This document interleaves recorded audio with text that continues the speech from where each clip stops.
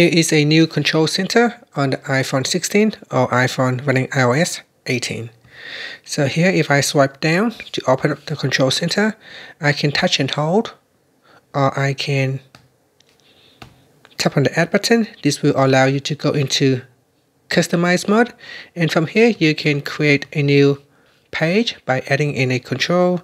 This will allow you to create a new page in the control center, or I can remove the control. When you have an empty page, it will automatically remove the page.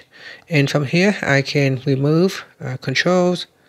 I can save the changes. I can also customize the control. So here I can resize it to make it smaller or larger, and I can also add in additional control to my pages. And that's it. That is the new control center, allowing you to add in multiple page and multiple controls.